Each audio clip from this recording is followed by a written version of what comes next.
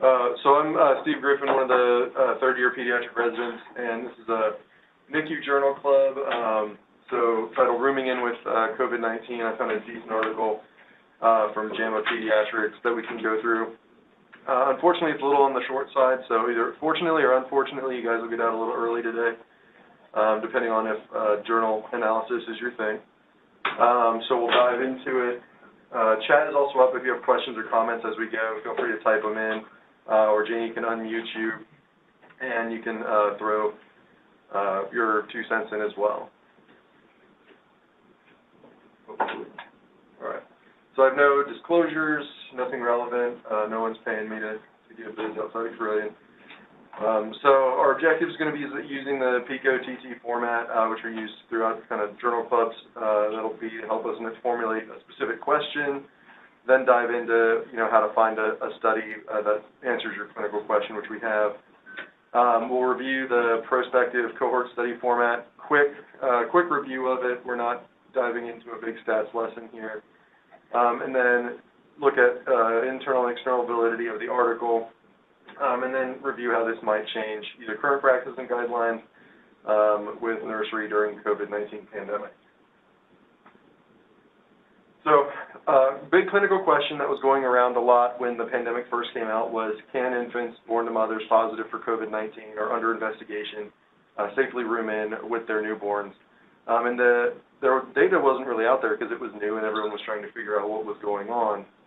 And so that leads us to our article that we found, titled The Evaluation of Rooming in Practice for Neonates Born to Mothers with basically COVID-19 from northern Italy. And that is just because they had the biggest outbreak first, and so they had the most data. And this article comes out of JAMA Pediatrics circa December 2020, but the actual study itself was done, as you'll see, in early spring. So breaking it down, PICO-TT is obviously an acronym to help us remember how to break things up. So for our population, it's going to be infants to mothers positive for COVID-19. The intervention, basically what we were studying with the exposure, so to speak, for a cohort study, was rooming in with the infant mother dyad if mom was positive. And the comparison intervention was not rooming in, basically splitting up the infant and the child if mom was positive. And that was actually starting to happen in different parts of Italy because they weren't sure. Basically, no one knew what was going to happen, if the infant would get it, how their outcomes would be. So the safest thing some hospitals thought was to split them up until basically everyone was over their illness. And then our outcome measured was, were infants testing positive for COVID-19 after rooming in, after breastfeeding with mom who was tested positive. So our type of question was prognostic. Basically, we're looking to see what happens as time goes on. And then it's a cohort study. And actually, it turns out to be a little more observational, just due to there not being a control group because so many people were positive in Italy. So ours happens to be prospective because they were able to get their data first and then follow them on instead of retrospective, which helps out a little bit. So a brief review of our cohort studies. So they're called cohort studies because you get a large population with similar exposures. In our case, they happen to be all COVID positive. And then you follow that group for a time looking for your anticipated outcome, either the null hypothesis or the anticipated outcome that you got. And then these can be retrospective or prospective. More commonly, it's prospective. And retrospective seems to decrease your efficacy of the study just because there's a little bit more bias introduced when people are thinking back years, doing surveys. As you pick up data as you go, it's just going to be a little more accurate. So prospective can yield a little more true incidence rates just because you're basically calculating the incidence as you pick up the data. Like I said, less prone to that recall bias. If you call someone up for 10 years from now and ask about birth and delivery, they may lose a few details. And then larger population size is more helpful to establish true outcomes of these kind of studies. But I think that's pretty true for all studies. The more people, the more power you get out of it. And then these can be used to establish risks and basically an odds ratio after your outcome for your studied exposure. But unfortunately, that was not done in our study, and we'll kind of dive into why.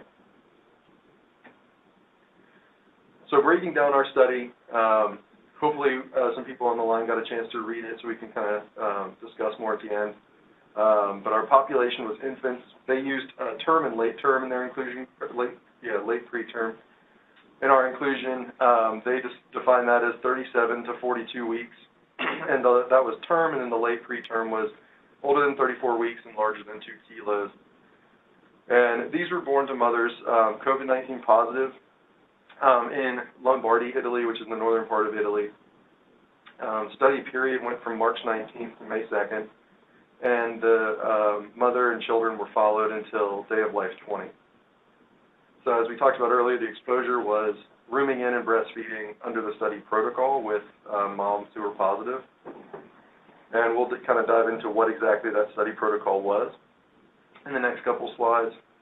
Inclusion criteria were mothers who were COVID-19 positive 14 days prior to delivery, and then up to, the study just says a couple days after birth, but they were tracking about 2 to 5 days after birth as well.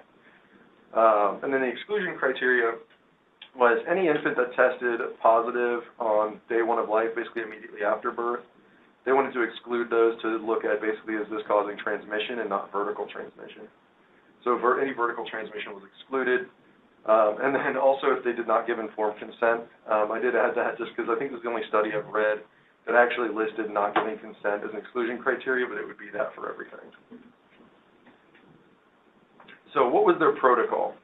So in the room, mothers would try to have their bed about 2 meters, so 6 feet away from infants, except during care times. They were given a document and education when they came in pre-labor. They would be given an educational session on proper hand washing, this study protocol, which was using clean linens. They would have a stack of clean blankets, so you would wrap the baby in a clean blanket prior to every care time. How long they should wash their hands. If they're not washing their hands, they're using the alcohol-based hand sanitizer. And then what PPE mom would have to wear while she was in the room. Staff would all wear full PPE, obviously, because mom was COVID positive, so goggles, gowns, gloves, N95, the whole 9 yards. Moms, though, would just wear a surgical mask. They would perform hand washing prior to any handling of the infant, feeding, care times, but they didn't have to wear the gowns or the eye protection or gloves. They also, we had something pop up in chat. Kevin asks, not sure if I missed in the article what type of COVID test. So I'll get to that in the next slide. But they didn't specifically mention anyone being excluded for possible past infection. And then they also mentioned that expressed breast milk went through a quote-unquote sterilization process. They didn't quite mention what that was, if the pumps were sterilized a certain way, if the equipment, if mom had did any cleaning to the breast or anything before breastfeeding or before expressing breast milk. So that wasn't really delineated outside of it was quote-unquote sterilized prior to feeding the infant. They also had an addendum to, or appendices to the study that went through this protocol, and it was basically all that was listed here. It was given to them in the educational format in person, so nursing education, and then also given to them as a paper to take home with them. There was also a discharge protocol when they would go home, and this protocol talked about basically reiterated everything that was in the rooming in protocol, but had more stringent guidelines on social distancing, like don't leave your house, keep the baby at home until they did the follow-up test, and just really kind of emphasized using the gloves and the same protocol they used in the hospital at home.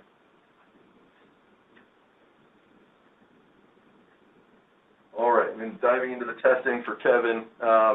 Infants, they were tested with the nasopharyngeal swab, and this was then sent for PCR analysis. Again, if there was any past infection on mom, it would probably have lumped them into the study, just because as long as they tested positive, they were able to be in the study.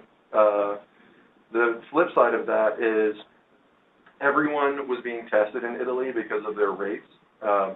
So you came into the hospital while being pregnant for possible delivery, you got tested, whether you had symptoms or not. And so that, we'll get into that at the end of how that may skew things, but so you have a lot of asymptomatics as well. But you were tested at day 1 of life, day 7 of life, and again at day 20 at an outpatient follow-up clinic that was exclusively for COVID-19. And infants were discharged home after day 7, their day 7 test. I'm not sure how long in Italy they normally keep newborns, but they didn't make it clear if they held them till day 7 in the study, just purely for the study, but all the infants appeared healthy and didn't have any issues. They're also given written guidance, like we talked about, this addendum that was printed out on how to care for the child at home. It was the same protocol after I reviewed it. And they, I guess, hoped for the best adherence and sent them home for follow-up about 13 days later. So breaking down, these are the demographics of mom. The big things to point out is the N of the study is about 61. It's not the largest study, but that was how many, over the study period, they got to agree to the study. And then some other issues during pregnancy was rupture of membranes happened in about 13% or 8 mothers greater than 18 hours. And there was foul-smelling amniotic fluid in 1. But otherwise, there was only 1 infant that needed like resuscitation in the delivery room. And if you look at it, we have about 3/4 to 75% split of vaginal deliveries to cesarean section. And then as you see down at the bottom of this table, the number of symptoms at diagnosis, I think, is somewhat telling. So about 55% of the study had absolutely 0 symptoms at diagnosis. These were just people coming in getting tested because they were in the hospital. And the ordinance in Italy at the time was test everyone. And so I think it picked up a lot of asymptomatic people that if they came in not being globally tested, may not have been tested at all. And then the numbers did change somewhat for a number of symptoms at delivery, and they didn't really delve into why that was, whether they got diagnosed afterwards or if their symptoms resolved prior to delivery. And then this dives into kind of the newborn demographics, and the results are included in here as well. So there was 1 set of twins in the study. That's why there's 62 neonates and 61 mothers. Gestational age was average about 39. There was 6 late preterm births, but you can see their birth weights. Their averages there were all on the more term, higher side. And only 1 got resuscitation after birth. This was listed in the study as ventilation with a mask, but it didn't go into if it was just CPAP, if it was PPV, and then the kid came off, went to room air, and went to newborn nursery. APGARs were all good as well. Is anybody surprised that there were a lot of 10s? A little bit. I usually don't trust a 10 when I get them. And then going through, obviously, there was 0 positivity at birth because that would have excluded them from the study like we talked about.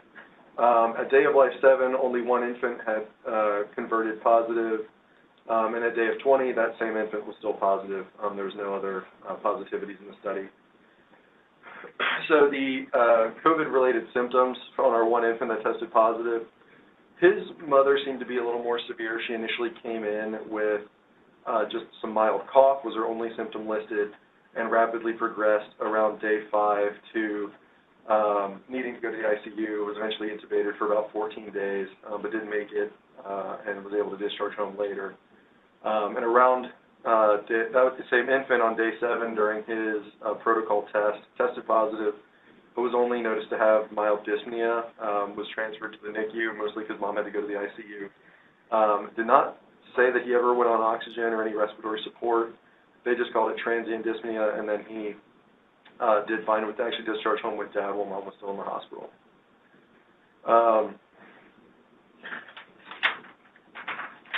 delving into kind of rates of breastfeeding as far as exposures to the infants, we had about a 73% exclusive breastfeeding, which I think is a good bit of exposure for these kids if we're really trying to get them to convert and test positive, with mom being positive.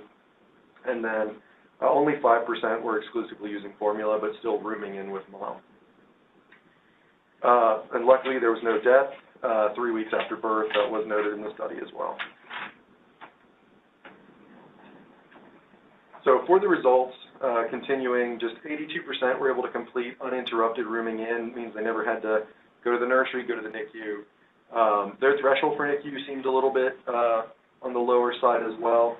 So one child was sent to NICU due to the maternal decline we talked about. Others went due to just get phototherapy because their belly went high, and others were just diagnosed with poor feeding in the first 24 hours, but were able to come back and continue rooming in after that first day.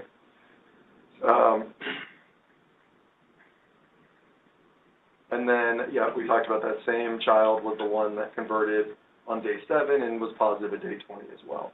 So overall, in the study, people did quite well. The children did well, the moms did well, and everyone was able to room in even while continuing to breastfeed with very low rates of transmission, as long as the protocol was followed, of course. So breaking into our critical appraisal of the article, and people can feel free to jump in the chat if anybody in the room has thoughts as well. But was the cohort assembled at a common point in time? Yes, anyone coming into the hospital prior to delivery, and in that term, late preterm range, they were all tested at the same time throughout their course. And as far as patient follow-up long enough, they only followed them up for 20 days. So I think the follow-up could have been a little bit longer as well.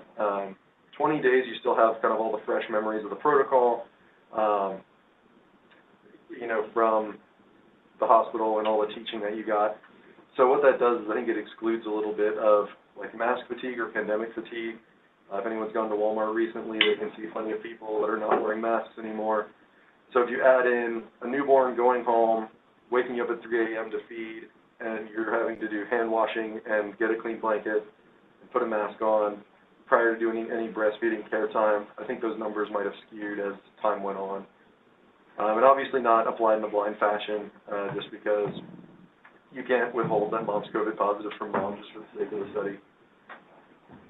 I think, you know, from a patient, if the patient follows long enough, if you make it even longer in addition to your kind of COVID fatigue, could they be exposed like outside? Yeah. Were dads allowed in the room, or other caregivers, or is only moms? Just mom. That was only in the hospital, but at home everybody. But at home everybody was there, yeah. And then they didn't really dive into it. They're hoping that everyone was following the same protocol, but Right. mom was the only one that got it in the hospital, like the education part of it. And that was the other part that would really confound everything, is if, you know, then you're exposing them from everybody, and people may throw the protocol out the window, or, you know, grandparents visit, and it's a pretty high prevalence rate in the community as well. They may also have been thinking that past 20 days, if mom was positive pre-birth, she would be out that 21-day window, so that might be why they chose 20 days as well. And diving into external validity, how likely are the outcomes over time? So it seems like the outcomes are a little low. Unfortunately, I can't throw a lot of like data crunching or confidence intervals at you just because we didn't have a control group. So we don't really have, you're not able to make that, you know, 2 by 2 square. You're not able to really calculate odds ratios or risk ratios. But it seems like with 1 out of 62, seems pretty good outcome over time, so low likelihood. And then how precise the prognostic estimates. Again, we talked about there's not really any prognostic estimates in this, just because they couldn't really calculate it. And then, can you apply this to your own patients, to your own nursery? I would say cautiously yes, as long as the study protocol is followed. You obviously can't play fast and loose with, you know, just COVID positive moms and letting them go. But as long as you follow the same protocol in the study, which is hand washing and face masking, which pretty much I think everyone's been doing since last March, you can apply this to your patients. I talked to some of the staff up here, and then if you guys have any input as well, I think this is pretty much what we're doing for COVID-positive moms here as well. Mine is keeping it 7 days. Right, Yeah, right. we don't keep them for that long, but we do check the babies for the COVID. And if, I don't know what happened in the clinic, but in my recollection, I've not seen any baby that has turned to be positive and the mom is positive. And we had a lot of COVID moms, so just our internal data says babies don't turn positive in at least 1 to 2 days they are here. Okay. Things could change as an outpatient. Do you check the babies for COVID as an outpatient when they come? Not unless they're symptomatic, yeah. And at that point, they're under 2 months, so we would kind of go more down the, sepsis workup pathway too, especially if they start getting temperature instability. But I can't say I've tested anybody. It's more presumed. If parents are positive, they're going to stay home for 14 days anyway with the little one, so. Dr. Ward in the PICU. Okay. Hey, guys. So, Stephen, I was curious, what's your thoughts on the title of this article? If I read it, evaluation of rooming in practices for neonates born to mothers with severe, acute respiratory syndrome, COVID-2 infection. And I'm not sure that we could argue that those mothers were, yes, they tested positive, but did they really have this, the severe acute respiratory component of it? They didn't specify, and I don't think they were, that these mothers were on oxygen. This data was collected kind of at the start of when Lombardi was hit really hard, and they were the big epicenter for it. I'm not sure if it would be beneficial to reword it, because when we strategize based on treatment, to be hospitalized, it changes whether we give a patient certain medications if they're on oxygen. So I'm not sure. And to me, when I read that, you really only had one mother who had the SARS-CoV-2 infection that was clinically significant, that required ICU.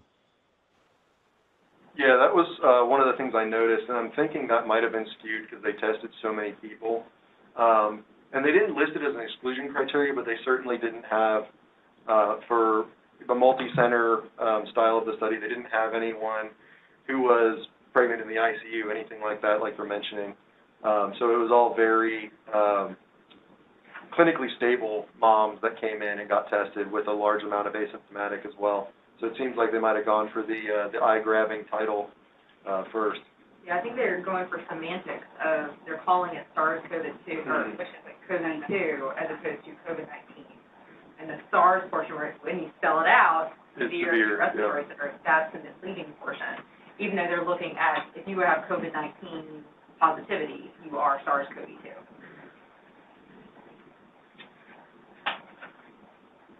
And then, Stephen, I was wanting to, this is an interesting time with articles like this, because everyone was very hungry to get data out there and to analyze it, especially in the NICU world, us in the PICU as well.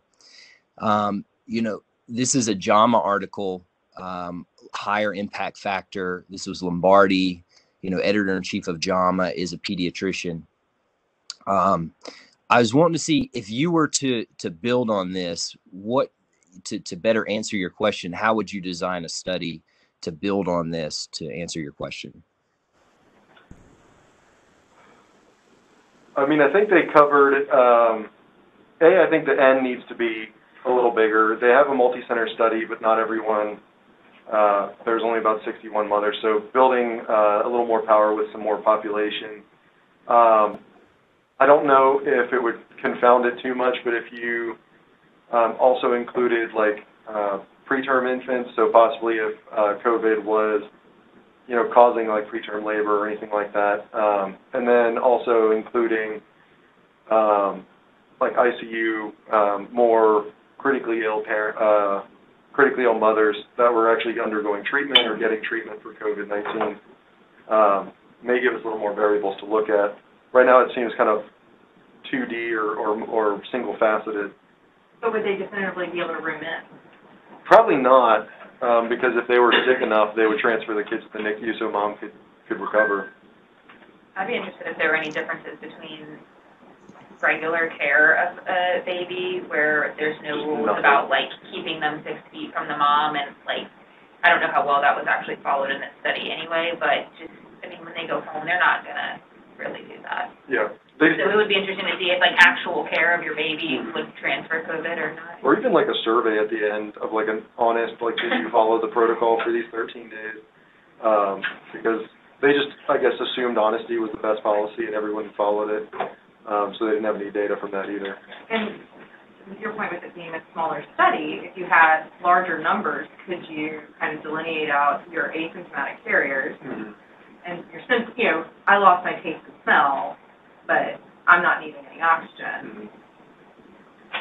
And I'm wondering if that might have skewed some of the data too, because if you're so many people are asymptomatic, you're not having those aerosol generating like cough, sneezing symptoms that, you know, may cause increased transmissibility. Well, the other thing I would say, this article was published, when this study was done a long time ago. I'm sure somebody else could be looking. Did you come up with, like, any more studies talking about the effect of the breast milk? You know, give moms who feed breast milk, do the babies have got less COVID? Or I'm sure. I didn't find any definitively for that. There was some talk at the end of the study about potentially breastfeeding being protective, but that wasn't really delved into in this at all. Now that we're learning more, I mean, because when this came out, this was March until May. May, yeah. And granted, Europe was hit, or Europe and Asia were hit kind of before we got hit, right? Everybody was making, you know, they were, like Dr. Ward said, everybody was just kind of desperate to get some information out. And that's also because we were all flying by the seat of our pants. I mean, we closed our NICU here in 2 weeks. Mm-hmm. We just didn't know. And now our numbers are way higher and we're still letting families in. Obviously, safety would be a factor, but the more clinically relevant question might actually be to say, you've got this group of parents, we're going to tell you what our recommendations are as far as isolation, but you can do what you want because you're going to. And it takes a little bit of your question mark of what are they going to do when they get home out of it. Because they're just going to go ahead and be like, I don't feel like that part's important, I'm not going to do it, and see what your transmission rate is when people act the way they're normally going to anyway. One thing about kind of how they act, I mean, so initially with our newborn nursery, which is really kind of describing what the protocol for this, you know, because once the mother who was super sick got sick, essentially they were separated because the infant then had to be in a private room. And the one mom we've had who was COVID positive, the baby was able to go to Well Baby Nursery, but was not with mom because she was in an ICU. And initially, you know, we were recommending separation of all mothers and babies when they were first born, if mom was COVID positive, regardless of symptoms. Now they were given the option with, you know, these social distancing practices pretty much as described in this article. But, you know, based on some of this early data, we said, you know what, rooming in, if, particularly if both people are, both mom and baby in the diet are well, is not any higher risk than if they're following the guidelines. And the reality is, though, the vast majority aren't following guidelines. Every time I went into the room, the baby was in mom's arms, most of the time with a mask, not always. And so, you know, there is a bit of these people are going to be doing what they're going to do. Even in the hospital, they weren't fully following the guidelines. So I would imagine similar in Italy, you know, in terms of maintaining that the crib 6 feet away, you know, only picking them up for like care times. Most of the time when I went into these rooms, these infants were being held.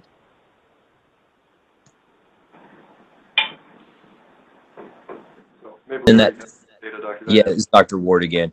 You know, that begs the question, if we were going to design a future study with this, you know, could you ethically do we have enough data to say that we ethically feel comfortable in having a control group to where we let those patients and families room in together and not go with the guidelines? You know, is it strong enough based on this article? I'm not sure, you know, that necessarily if that's the case. The other point is, you know, if you're going to design another one, looking at viral loads with the mother and the baby and trending them over time every couple days may be helpful as well. This is Lisa. I just think that the importance of this, if you remember back in March and April, that we didn't know what to do with the babies at all.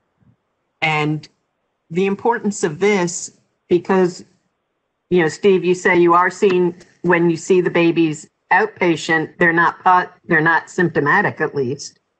You haven't been testing them. But the big thing is what it looks like is you can leave a baby in a room with instructions. You don't have to separate them completely like we were trying to do. And I think since the majority of the people are asymptomatic, this is important just to say, if you're asymptomatic and you're positive, you're probably okay to be with your baby. You got to remember kind of the initial reports from China, they were separating these mothers and babies 100% for I believe it was 14 days, but an extended period of time. You know, so I think, you know, in terms of, you know, saying which would your control group be, you know, in the early days, your control group would be complete isolation of this infant for 14 days. So as opposed to, you know, doing full care with no guidelines, the original control group would actually have been the opposite situation. And, you know, so this really says, yeah, it's okay for these kids to be with mom with socially distancing practices. You know, could we even say, can they be with mom without those practices involved? That gets a little more tricky. And would that be ethically feasible? Probably not. But again, my question would be the opposite question. And, you know, what we were asking early on is, can we allow these families or these mom and baby dyads to be together? And I think this did help answer that question. Steve, thank you for this.